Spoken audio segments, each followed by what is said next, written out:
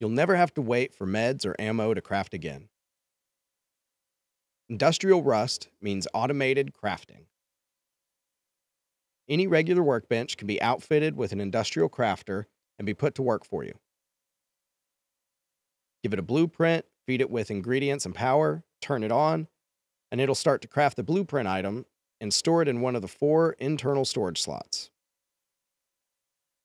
A level 2 workbench is required to craft level 2 blueprints and so forth. To hook these up to a full automation system, I suggest first watching my video on base automation. But each industrial crafter gets its own filtering conveyor and power, meaning it effectively requires 2 total power per crafting station. Our conveyor is going to pull the ingredients from a storage adapter and then drop it in the crafting station. If you need more than 4 slots worth of craft, or you want to ship the crafted item throughout your base, you'll need another conveyor running out to another storage adapter.